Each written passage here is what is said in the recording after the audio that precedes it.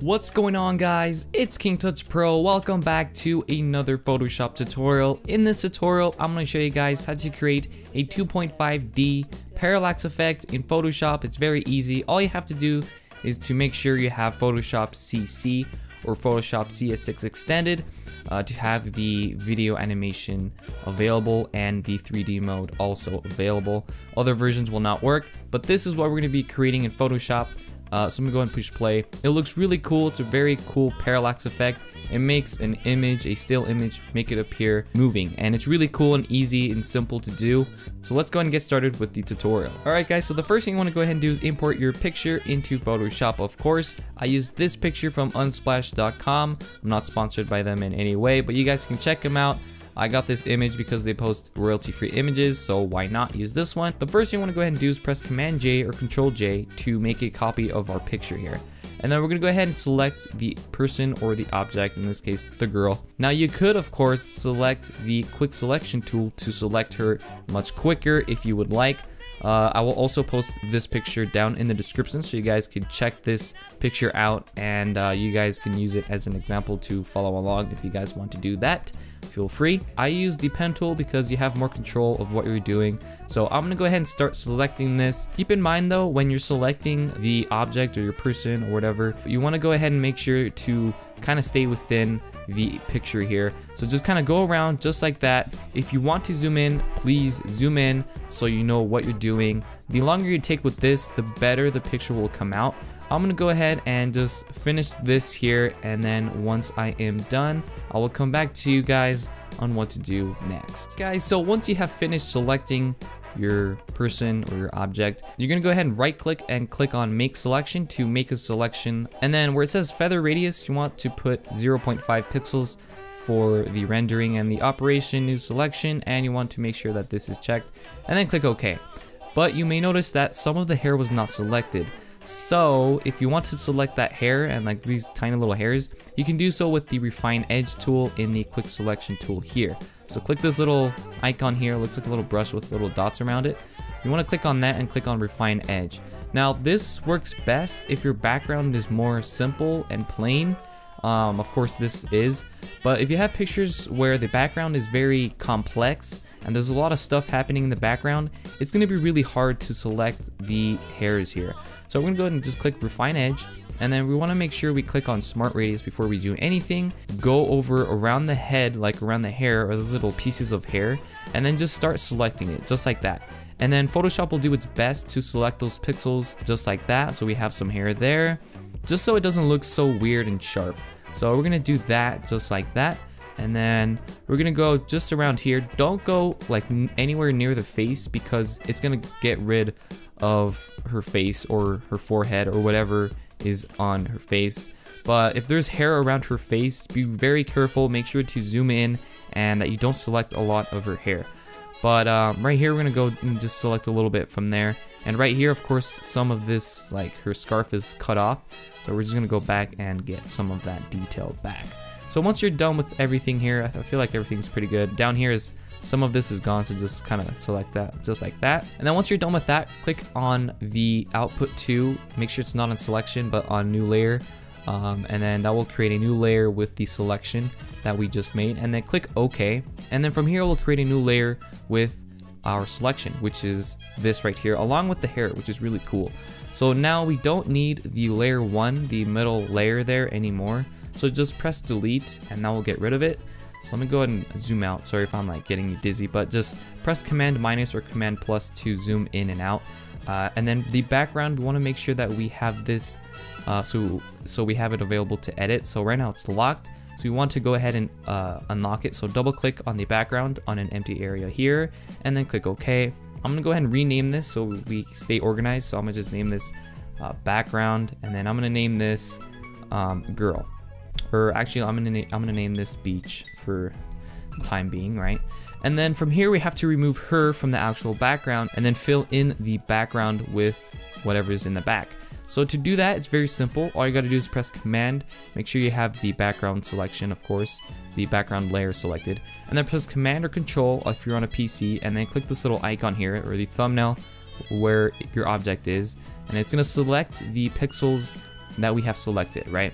And then we're gonna go ahead and go to the select, go to modify, and then click on the expand option there. It's gonna bring the expand selection window, and then we want to expand this by 10 pixels. So yeah, click OK, and then that will just expand it a little bit. The reason we do this is so we can erase most of what we have selected. So now if we go to edit and then we go down to fill or shift F5 for the shortcut, we're gonna go ahead and select contents. We want content aware, and this will remove her from the background and fill it with whatever's in the background.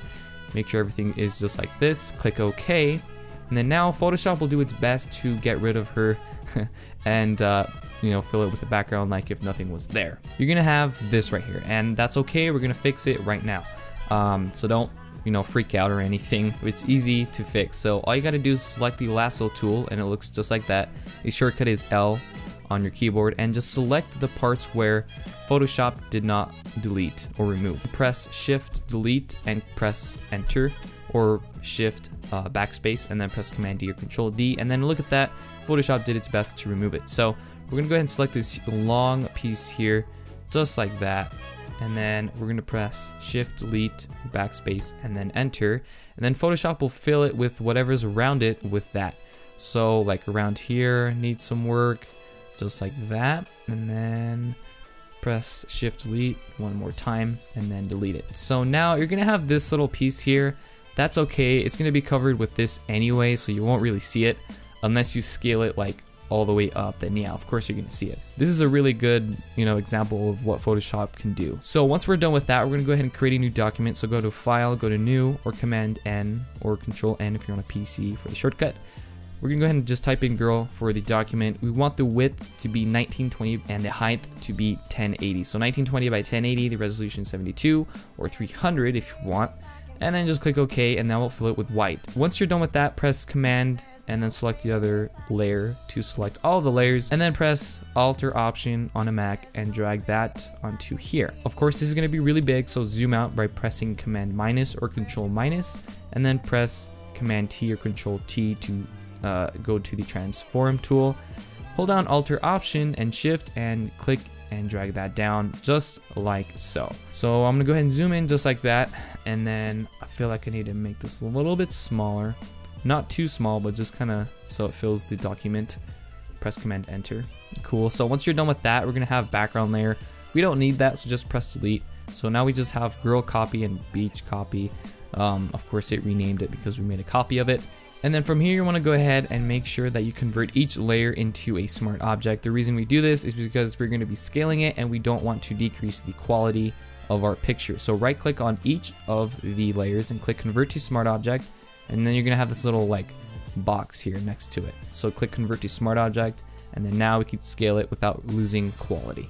So now we're going to go ahead and go to window and bring back the timeline, or bring the timeline back. This is the reason why you need Photoshop CC or Photoshop CS6 extended, because we need to create a video timeline. Other versions of Photoshop don't have this option. The only option you have is a frame animation.